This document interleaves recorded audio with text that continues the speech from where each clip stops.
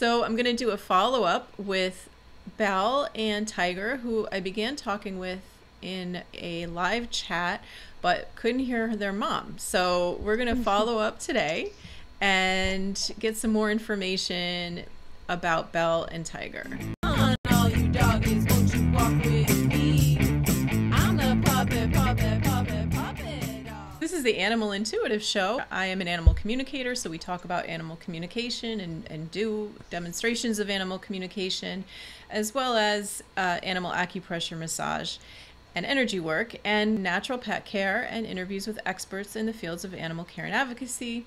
I really appreciate you subscribing, liking, sharing. That's just how YouTube works. It keeps the show going and shared with people who might benefit and their pets. So I really appreciate you doing that and being here. So that being said, I started to talk with Belle and Tiger in a live chat, and what happened was their mom couldn't be heard or seen. So I was looking at her comments, and her comments weren't even coming up either. So we were like completely cut off from each other. So I just kind of went with it and was talking with Belle and Tiger. Belle has passed, so she's in spirit, and this is Tiger. So it's even better because now we have Tiger on video. So we're going to continue that conversation, and I'll tell you just real quick summary. What I was getting from Tiger was completely about Melissa, the mom. She was talking about how she kind of lives for mom.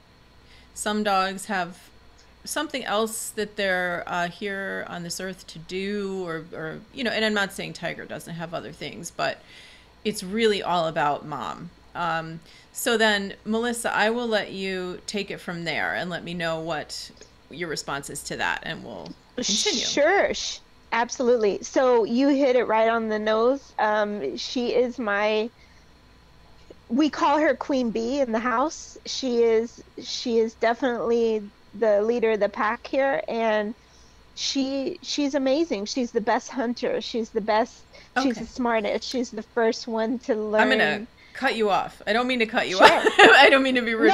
No. But I like saying too much? Yeah, I like to just get as little as possible, just so that I can maintain the integrity, and then also it doesn't cloud my impressions. So okay. So what questions do you have for Tiger? I'm gonna take a sip here. I would like to know.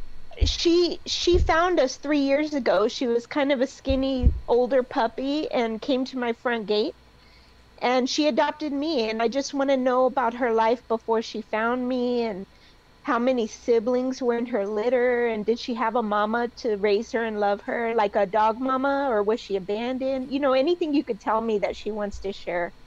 Okay. All right.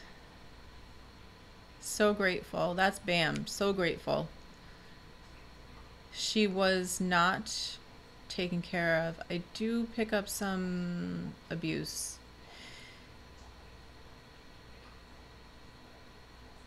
I feel I'm getting yelling, a man's voice yelling at her. Don't do that. Oh.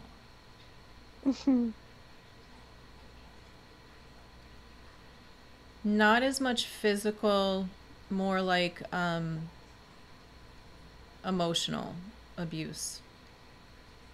Poor sweetie, and it really went to her heart. That's why she's so grateful for you, because she's so sensitive and just wants to please. So that was just terrible. Oh, this baby.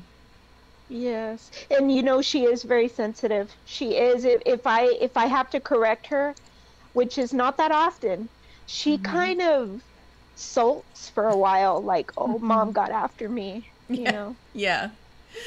Yeah, the poor baby. And a lot of times people assume that because their pet is skittish or sensitive, or you know, just different behaviors, they kind of assume that the animal is abused. Like if they go like that, they'll, you know, if they're like, oh, I touched their head and she goes like that. It really isn't always the case. But with her, unfortunately, yeah, there was, she just way too heavy for her.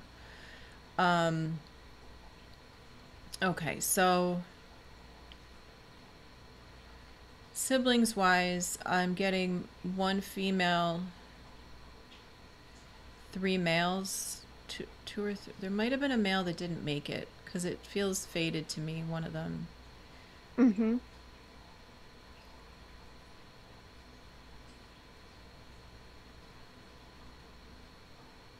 They were not together long. It feels like she was taken from that litter. I get somebody having a litter of puppies in their home and then people taking them, like adopting them out or selling them out. All she ever wanted was really just stability, and that's why she's so happy with you. The relationship, stability, comfort. As far as her getting to you, like showing up, and I remind people you can fast forward if I'm thinking.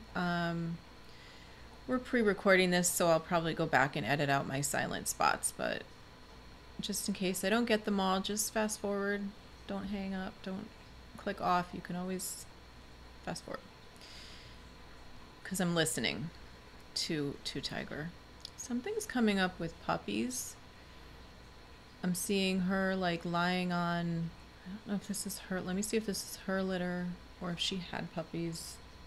Oh, that's a great question because we did find she came to us as an older puppy, and I wondered if Yeah. I did have her spayed, but I wondered if she ever was a mama. Yeah. Okay, let me see what she's referring to. I just want to, because I'm seeing a dog that looks like her lying with puppies. So I'm going to see if that's her or her mom. Hmm.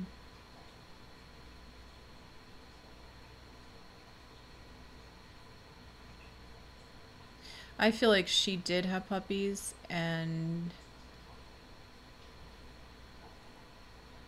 it doesn't feel like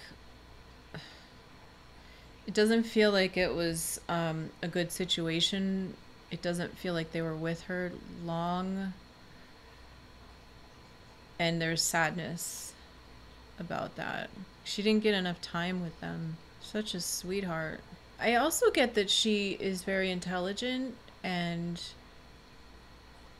that translates into, for her, like in life, she feels like she is very able to discern what should happen next. So I get this sense of, and in full disclosure, you did mention to me before that we got on, that she kind of like rules the roost with Yes, the other yeah, dogs. she's Yeah. agreed. Mm-hmm. Oh, were you talking about Belle? I'm sorry, when we Well, before, both. which, okay. Both. Now that Belle has passed, Tiger is the leader.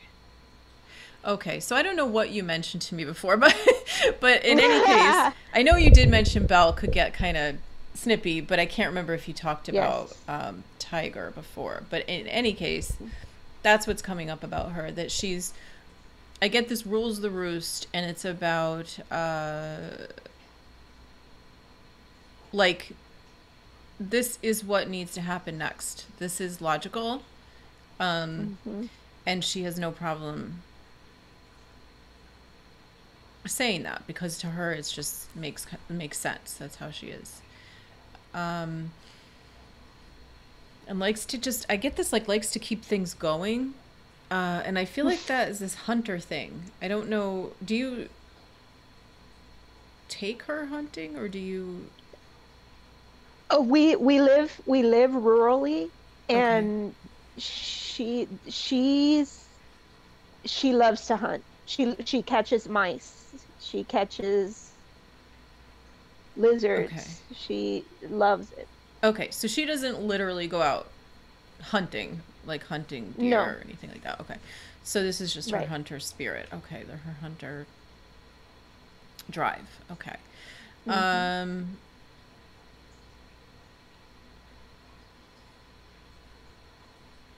Yeah, she says, I get like humans are, you know, when you're in the flow, like you're working and you're in the flow, that's what I get about her hunting. Like she feels in the flow, not stressed. It's her best self. Um, Yes. Right on. Hmm. oh, she's so sweet. She's just so light. Like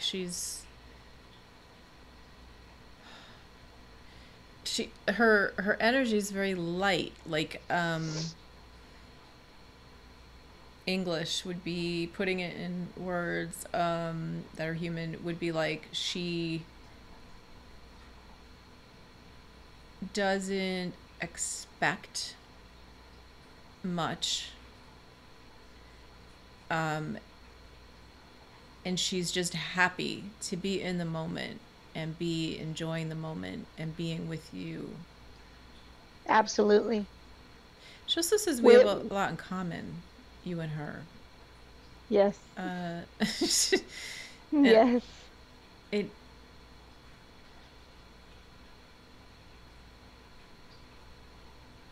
there's something about a commonality is something to do with, okay, this is the way this is coming to me. I don't think it's literal.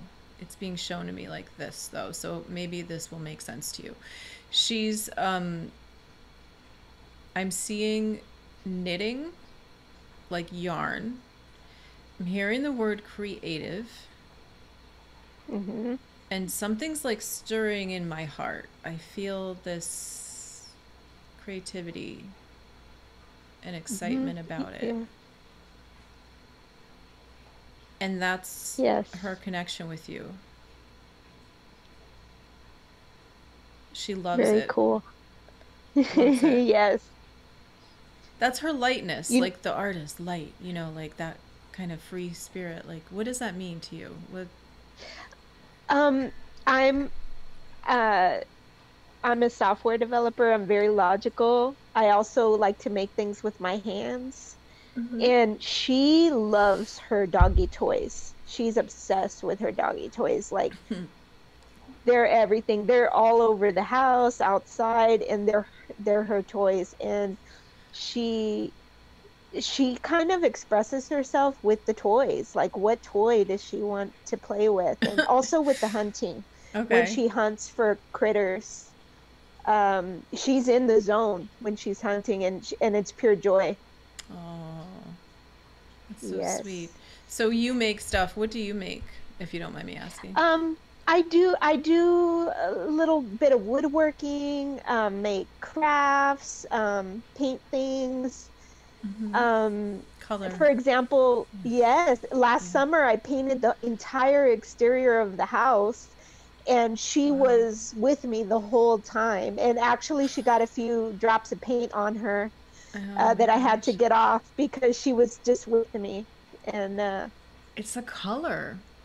There's something about color with her, which is interesting because, you know, dogs have a different level of seeing color. It's tied to the word color for me because you're expressing yourself with colors, and so it's not necessarily that she's seeing all the colors, but mhm. that's the association. So, And yeah. and it's really interesting that you say that she doesn't expect much. She just wants stability, and Oh, there is no crying with Tiger. There is no whining, no crying ever, because her needs are met at all times. And she's the first dog that I've ever had that doesn't cry and whine,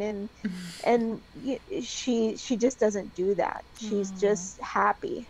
Yeah. she's wonderful, beautiful soul. Yeah, she is. Is there anything else you wanted to ask her or tell her? Does she feel the love that we have for her? Oh yeah, no question. I'm seeing if that is. I want to go back to you mentioning that she like showed up at your door.